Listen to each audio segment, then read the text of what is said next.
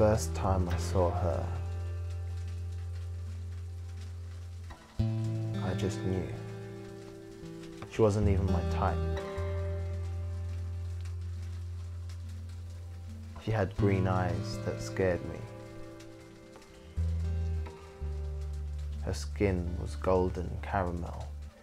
The New York summer sun kissed it so gently that she hummed so sweetly when she walked by. The first time we spoke, we were two strangers with the hope of summer affection. We were open to the possibilities of it. Love wrapped its arms around us as fat Cupid would, and we stayed in its warm embrace. The first time we kissed, I was in her friend's dress. She was doing my makeup. We smiled at the absurdity of it all. She was committed to making me look as ridiculous as possible. 10 minutes turned into an hour of light-hearted conversations about how the blusher brings out my tone to childhood love stories. Our first loves. Kiss. She asked why I stare at her eyes the way that I did. I told her, they scare me. You for real? Her tone was sympathetic, like this wasn't the first time someone said that to her. She tried to look at me more apologetically. She couldn't. I guess she couldn't help it, and I didn't want her to.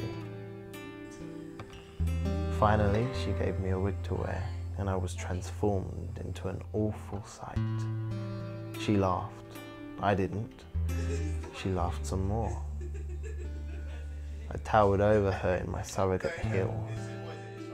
We stared at this bizarre mirage that formed in the mirror in front of us. I was a contradiction to her. My new image clashed with the subtleties of her beauty. Her hair curled in ways my insides did when I thought about her. She was a deep beauty. Like being heavily engrossed in a fictional work you created where everything made sense, everything was as you wanted it to be. She helped me to the door and we stood there. Time yielded to this moment. We stood there for at least 5 more minutes without saying a word, without doing a thing. We just stood. It was like we both needed that moment to prepare us for the next stage of our lives. I kissed her.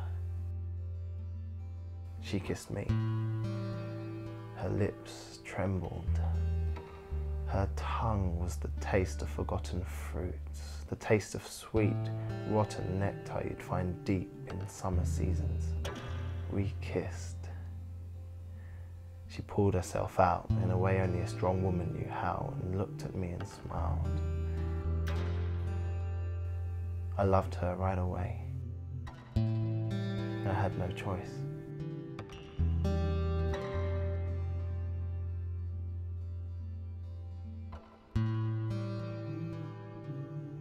We loved like old couples would.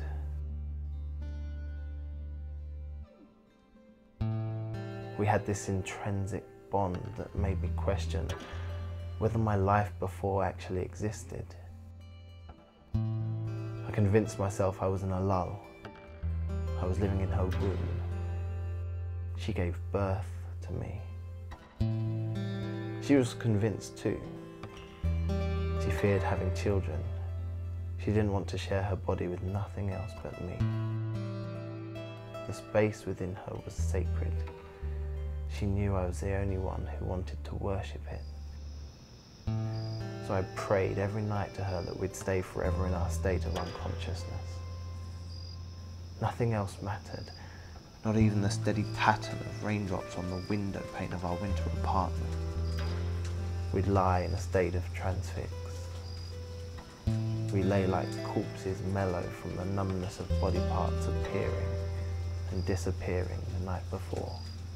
I'd tell her how the only thing that would make this moment perfect was if we both died right where we were. You're crazy. Then her mind would explore the idea. We're crazy. I smiled because she got it, that crazy was what we had. I didn't want anything about us to make sense. I didn't want our love to be consented to. We existed in ourselves. It was all we needed. I remembered nights we'd stay in each other's embrace. Conversations about accents and how funny it was to her when I said water. It made her smile. I'd laugh at the irony, watch her mouth as I saw words vividly roll off her tongue. The way she spoke would reveal how she grew up in Philly and her adult days in New York. Her Puerto Rican undertones will trail slowly behind whatever she said. They appeared as quickly as they disappeared, dancing sinuously on smoke clouds that filled the room.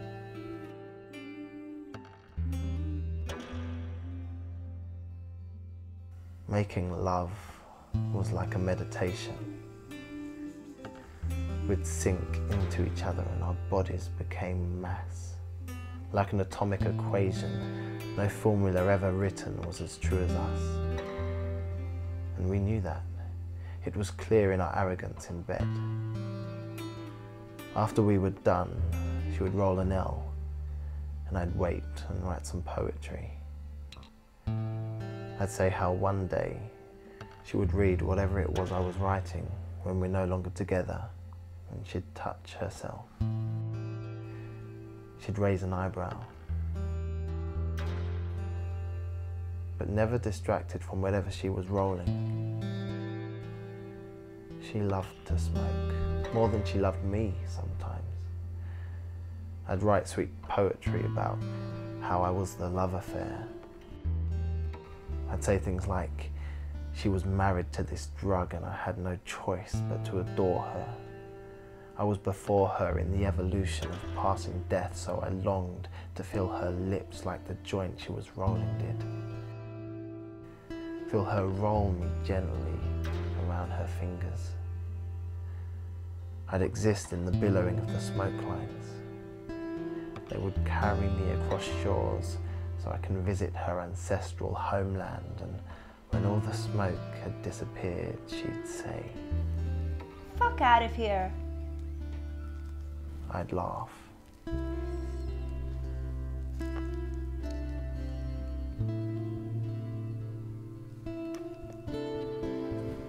Why do you always have to be such a defeatist about us?